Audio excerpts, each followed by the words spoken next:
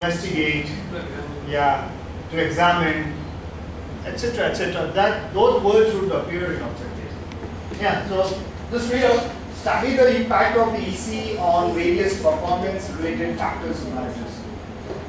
What I'm trying to say now, we're going to look at these two things. What is her statement and whether the objectives meet the requirement of the topic or not.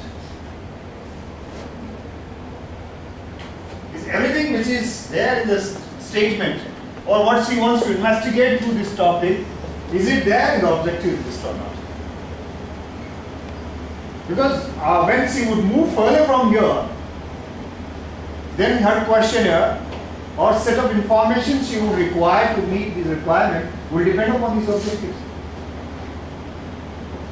So establishing objectives becomes very, very important.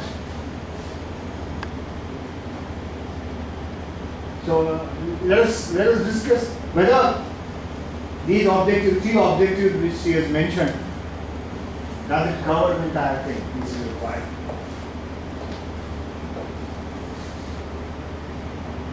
You also think.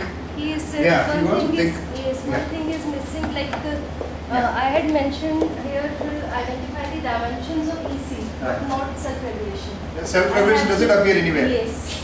So I have to. So she has pointed out her one. That may be implied also. Which one?